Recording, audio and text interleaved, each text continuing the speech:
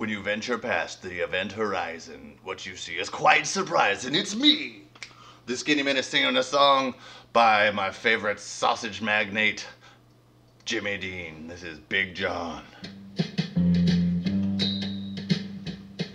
Every morning at the mine you could see him arrive. He stood 6'6" and weighed 245, kind of broad at the shoulder and narrow at the hip.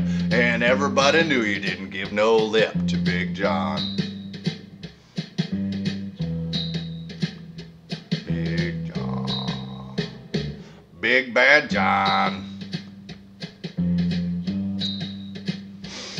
Nobody seemed to know where John called home. He just drifted into town and stayed all alone. Didn't say much, kind of quiet and shy. And if you spoke at all, you just said hi to Big John.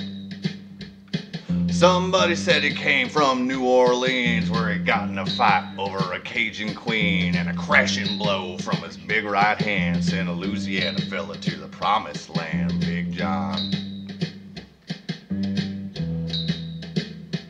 Big John. Big Bad John. Then came the day at the bottom of the mine when the timber cracked and men started crying. Miners were praying and their hearts beating fast, and everybody thought that they'd breathe their last except John. Through the dust and the smoke of this man-made hell walked a giant of a man that the miners knew well. Grabbed a sagging timber and gave it with a groan. Like a giant oak tree, he just stood there alone. Big John. Big John. Big Bad John. And with all of his strength, he gave a mighty shove, and a miner yelled, "There's a light up above!" And 20 men scrambled from a would-be grave. Now there's only one left down there to save, and it's John. With jacks and timbers, they started back down. Then came that rumble right down in the ground, and the smoke and gas belched out of that hole, and everybody knew it was the end of the line for Big John.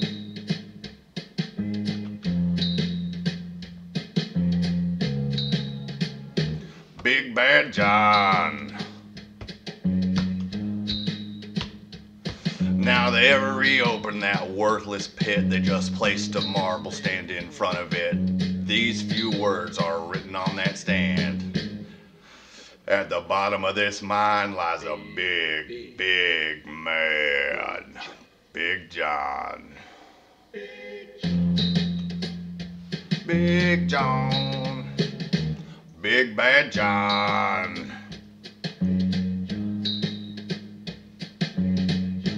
Big Bad John.